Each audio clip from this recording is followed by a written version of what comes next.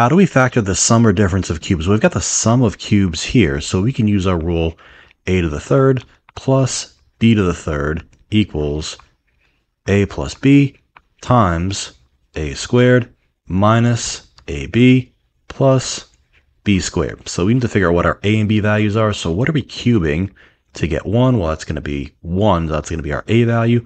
What are we cubing to get 8x to the third? That's going to be 2x. That's our b value. We can replace a with 1. We can replace b with 2x. So let's write this out. We're going to have 1 plus 2x times 1 squared minus 1 times 2x plus 2x squared.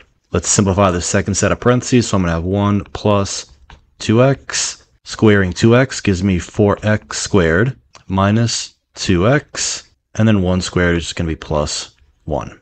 And this is how we factor the sum of cubes.